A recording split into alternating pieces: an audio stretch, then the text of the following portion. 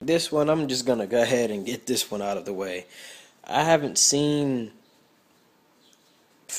many videos on this at all, honestly. Up on YouTube, I actually looked around and I think I saw maybe four work in progress. I don't know what happened. I don't know if the guy just got tired of it. But I'm just gonna unbox this and show the contents of it. Like I said, hold on, give me a minute here.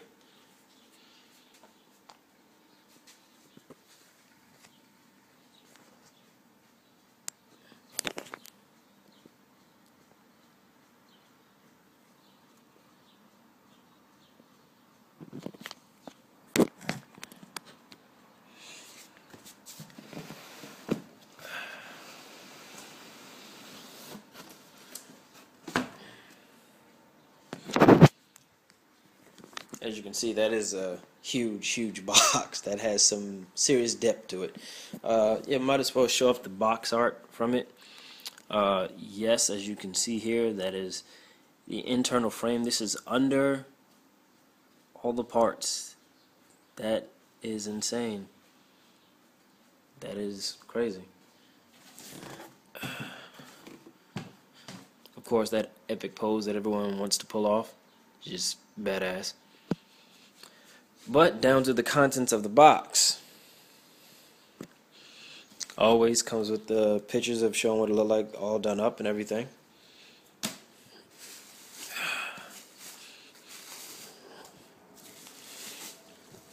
Wow. Okay, this I believe is your instruction manual. Yeah, parts replacement warranty. Oh, and your decals. Alright. Let's see, what do we have here? Tons of metal parts from what I'm seeing from my standpoint. This is your inner frame. Okay, that's kind of a bust. You don't get to put the frame together yourself. Eh. Those are metal pistons. Holy crap.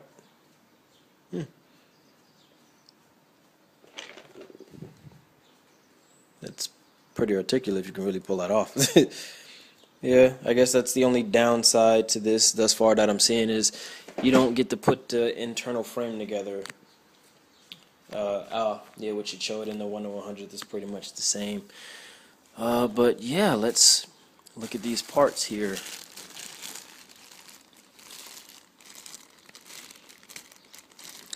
Wow.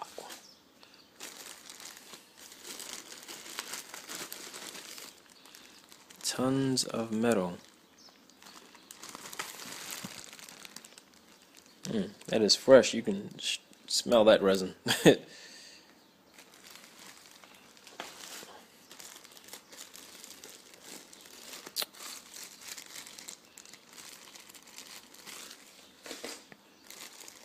Whew, look at that. All the wiring for the lights. That is pretty badass. That is pretty cool. Charger. Wow. And you get to plug it up. That's pretty cool.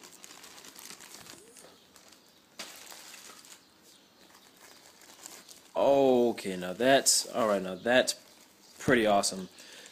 That's something I wish Bandai did. These are pretty much the metal platings for it. You apply these to the armor itself, and it gives it that mechanical look. So pretty much you just cut these out, and like I said, just apply it to the armor, the inner part of the armor, to give it that real machinery look to it. That's pretty awesome. I did not know that these came with it. That is really awesome. That's pretty thick. It's like a small book.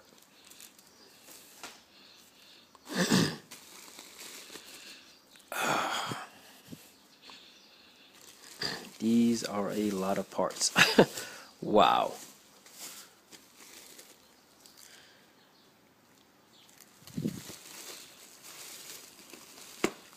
Wow. Okay, I think I'm gonna actually have to show this one off some more when I go to build this guy, because these are a lot of parts. A lot of parts. And I don't want to get anything out of order right now, being that the box is so neat. But yeah, just one of those ones. Like I said, I wanted to show off just in case you wanted. I know a lot of people want a Kshatriya. I know I was a big fan of it when I first saw it. So I know a lot of people wanted that. So again, like I said, this is just one that's out already, that has been out for a while. You know, that if you're waiting for Bandai to put one out and everything of the sort, you can definitely check that site out. Like I said before, it's pricey. It really is pricey. It is the most expensive model that I have. You know, if you want to know how much it costs, you can always ask me about it, or you can always just check out the site. But like I said, they do have a 1 to 100 coming out, and you see how much came in this 1/172nd box. And as you saw in the pictures I showed you before, the 1 to 100 is just a smaller version of this, and you see what you get coming with this alone. So I mean, yeah, you can pretty much have high hopes for that, and that comes out again the end of this month, beginning of June. If you want the site for that, you can always hit me up, leave a comment. I'll definitely tell you. Yeah, so I hope you guys like this. Like I said, I'll show more when I go to build this one. That's, like I said, too many parts. I don't want to mess up anything right now. So when I go to start building this, I'll do a couple of work in progress videos. Till then, stay tuned.